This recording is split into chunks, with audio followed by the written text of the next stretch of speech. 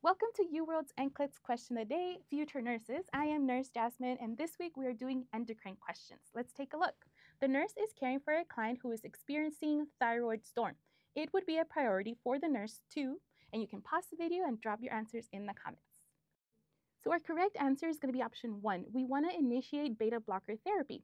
So with acute thyroid storm, this is a complication of hyperthyroidism. So the thyroid gland releases large amount of thyroid hormones in response to stress. So with the thyroid storm, it's like in a severe hypermetabolic symptoms. So it includes altered mentation, tachycardia, hyperthermia, and cardiac dysrhythmias. So without treatment like anti-thyroid medications, beta blockers, and cooling measures, the thyroid storm can lead to seizures and coma. So our incorrect answers are going to be options 2, 3, and 4. So radioactive iodine is treatment for hyperthyroidism. It does help destroy thyroid cells to decrease the thyroid function.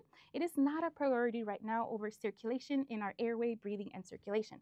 Option 3 being NPO, they might be NPO in case for a thyroidectomy, but again, it's not a priority in our circulation.